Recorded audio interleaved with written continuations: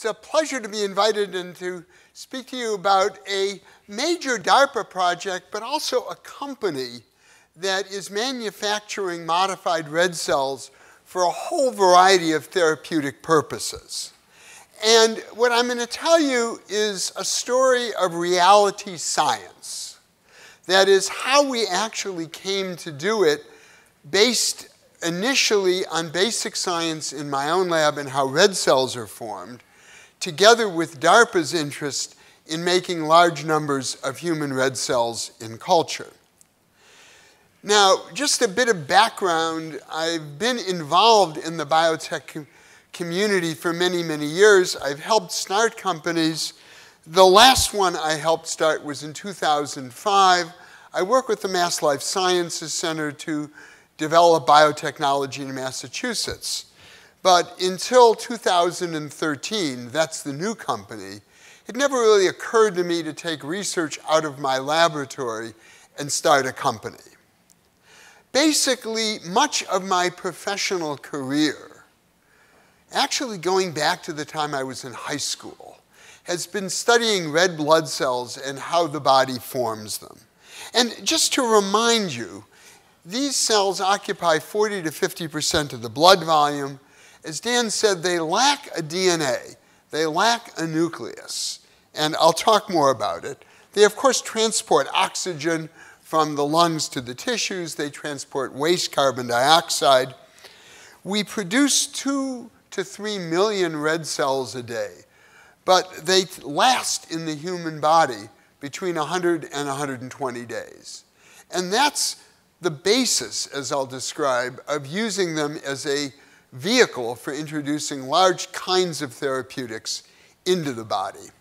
So to just flesh out a little bit of red cell development, which is what we study, it all starts with a stem cell that makes not only red cells, but immune system cells, white blood cells, goes through a whole series of stages. And the stages that we're particularly interested in are the last stages where the progenitor cell divides and divides and divides, makes large amounts of hemoglobin, other red cell proteins.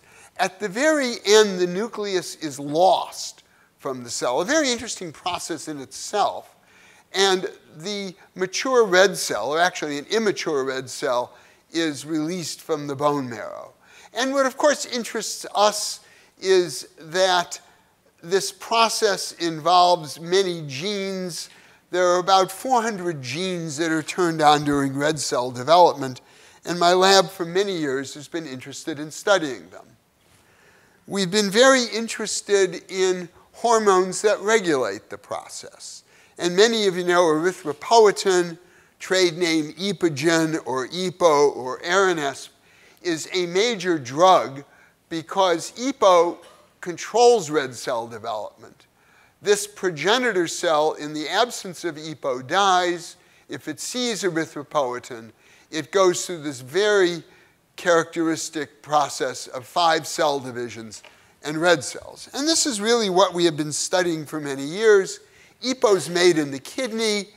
In response to low oxygen, people with kidney failure have generally anemia and are treated by EPO. Now, all of our work until Dan came along was basically in the mouse system, because mice are very easy to manipulate and work with. We can alter genes in mice very quickly.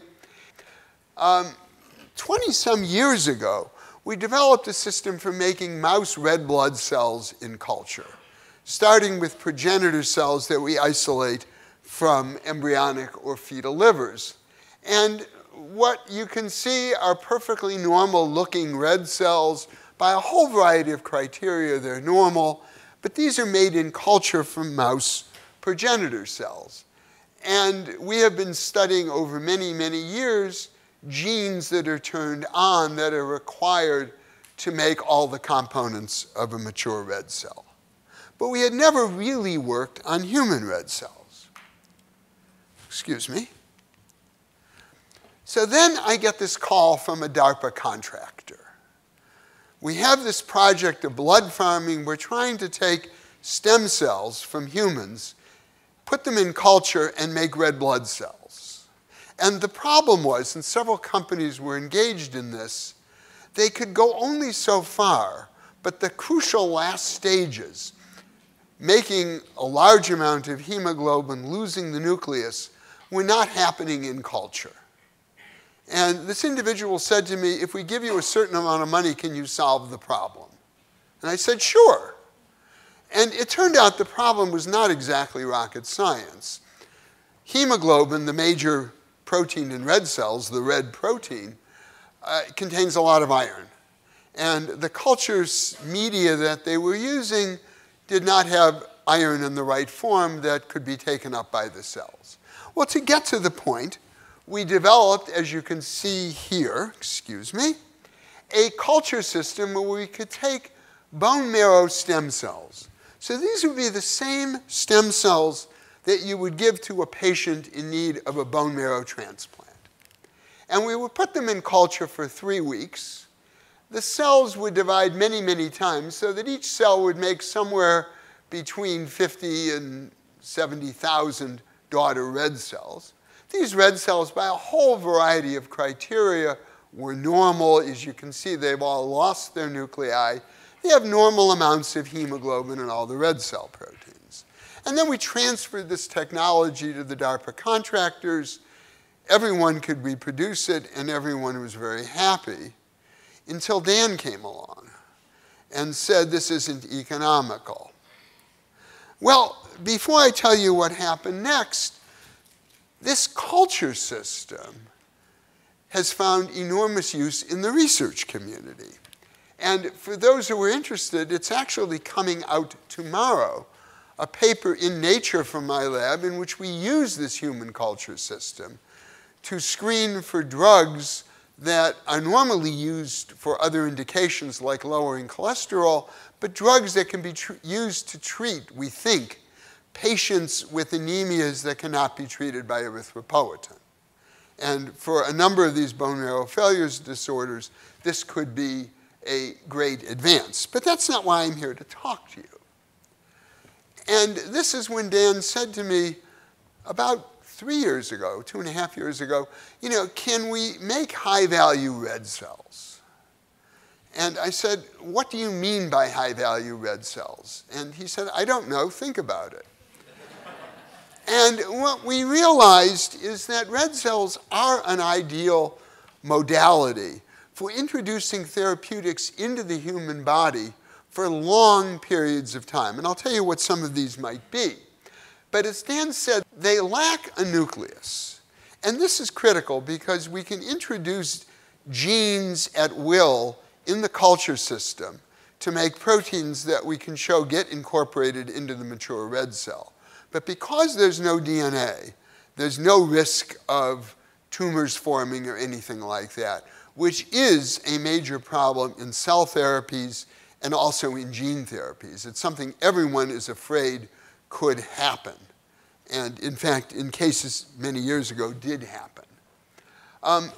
They're very well characterized. They have a large surface area. They're biconcave discs. And a lot of excellent biocompatibility. They live for many weeks, as I said, in the human body. And also, blood transfusion is widely accepted. As I say, if you tell someone they're going to get gene-modified cells, they might get very disturbed. But if you tell them you're going to get modified red cells, fine. This is what we hope. So what can we do? And I'll just give you a few examples, really one example. We can put on the surface of red cells antibodies that will bind a whole variety of foreign pathogens or toxins, and ideally and in practice remove them from the circulation. And in principle, and we hope in practice, this can be done for several months. We can equip red cells with certain receptor proteins that will bind nasty things from the blood and hopefully remove them, such as cholesterol-rich low-density lipoprotein, perhaps immune complexes. We can equip red cells with molecules that might target them to certain points in the vasculature, perhaps where tumors are located. We can equip them with molecules that we think can provide sensors for monitoring various blood chemicals.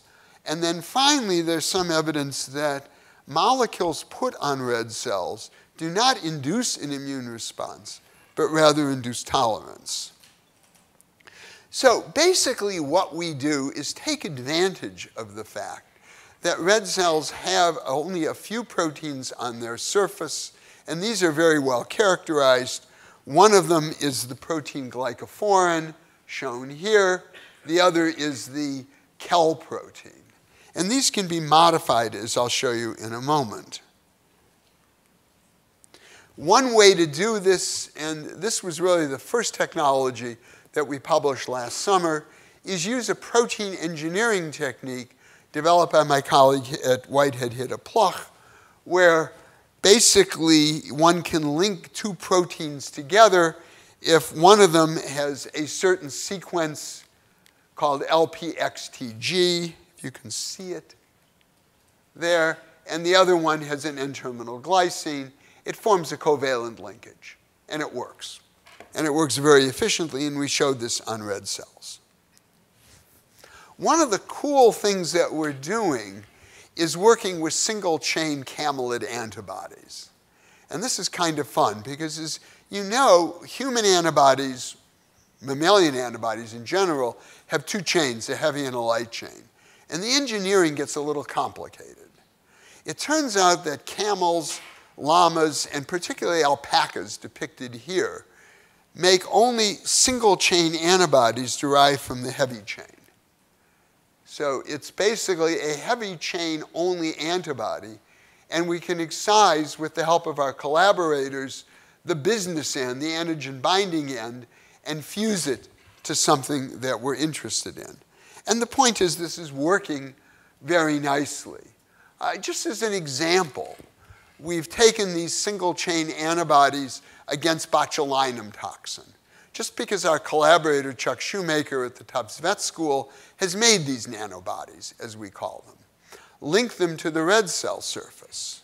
Now, Shoemaker has shown that botulinum, that these nanobodies can protect against the appropriate botulinum toxin species. And that right now the therapy is administration of polyclonal anti-sera, but as you heard, these sera last only a short time in the human body. So the whole idea would be prophylaxis against botulinum toxin, but it could be anything you could think of on red cells. So this simply shows one of Chuck Shoemaker's experiments where they take these nanobodies and administer them to mice and then give them a lethal dose of botulinum toxin. Without administration, the mice die very quickly. With administration, the animals survive. The problem is these nanobodies are fairly unstable, and they're cleared in, generally about a day or two. So what we did is hook them to red cell surfaces, actually as a chimeric protein with either Kell or glycophorin. As a cell biologist, I like to show data. What botulinum toxin does is get into the cell and cut and inactivate an important protein in nerve cells. You can see here's the non-cleaved protein and here's the cleaved protein. But even modest amount of red blood cells, when administered, prevent this cleavage. So this is simply a proof of principle. It's one of the experiments we've already done. But it tells us that in principle and in practice, we can put on the surface of red cells, as I said, alpaca nanobodies against anything we want. And Chuck has made them against many viruses, and really the world is wide open. One could implant enzymes such as butyrylcholinesterase, which is an antidote against nerve gases, and basically keep it functional for many months in the human body. We can, as I said, equip red cells with receptors that bind nasty macromolecules like cholesterol, lipoproteins, immune complexes, tumor necrosis factor, alpha, and so forth. And again, we can equip them in principle with sensors. We actually haven't done that. And then one could incorporate proteins into the inside of red cells. For instance, genes or proteins that might reverse certain genetic diseases. Molecules that might convert an inactive drug to an active drug.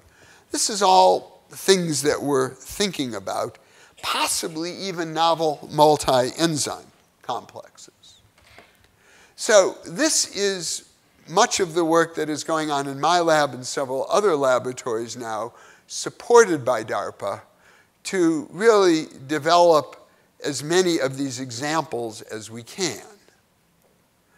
But then, about 2 years ago, I was giving a talk on our early work in this area at a systems biology workshop. And afterwards, Nubar Afayan came up to me. Now, Nubar is the founder and managing partner of Flagship Ventures. I've known Nubar for a long time because I was on his thesis committee. And he said to me, you know, Harvey, I think we have a company here. And indeed, we have a company. Nubar and I and Abak, whom you'll hear from tomorrow, who's the president of the company, and several other partners at Flagship, spent a good part of the summer 2 years ago thinking through what might you actually put on or in red cells that would provide real treatment options. And I can't tell you what exactly we're doing, but it's working, and they've already put Series A funding into it. And I just want to show you 2 more slides. You can see the names. There's Nubar on the board, Abak's on the board, I'm on the board. Some of you will notice Bob Langer, Peter Hutt from the FDA. I mean, this is a serious company in which has already received Series A funding. Here, now you can see my picture. We've also put together a scientific advisory board to give you an idea of the areas that we will be working in. So this whole project of surface or inside modified red cells is moving along at multiple levels, both in my lab and in our collaborators' labs, and also in the company. Now, of course, there's much more to do. Just to give you an idea, we've tested mouse red cells with these antibodies, these nanobodies. We've begun testing them, human cells expressing these nanobodies, and the first experiments are very encouraging. We need to put these human cells into mice and see that they will work in mice. Then there's another component, which is really the last line of this, my last slide, which is right now we're dealing with stem cells derived from individuals. And what we would like is to generate immortal lines of cells that can be grown in unlimited quantities in a bioreactor in an undifferentiated state, that is, with the DNA and all the genes intact, then throw a molecular switch and have these cells differentiate into normal human red cells that lose their nucleus. And 2 of our collaborators in the DARPA project, George Daly at Boston Children's and Tanishta Raya, who's a professor at the University of California, San Diego, are working actively on this in different approaches to see if we can generate these cell lines, which will certainly facilitate many of the applications. And finally, I want to emphasize that we think this is really the tip of an iceberg, a very large iceberg. That is, there are many other types of blood cells, particularly platelets, various white cells, that could be genetically modified in ways similar to what I've described, putting molecules on their surface that would increase their function, putting molecules inside. And of course, many of you know that this is actually going on now with CAR T cells, taking T cells out of patients, putting in certain proteins, and having them enhance destruction of tumor cells. So we think this whole project of hematopoietic cell engineering, not just red cell engineering, has a rather bright future, and hopefully in a few years I can come back and actually show you human diseases that we've already treated. Thank you.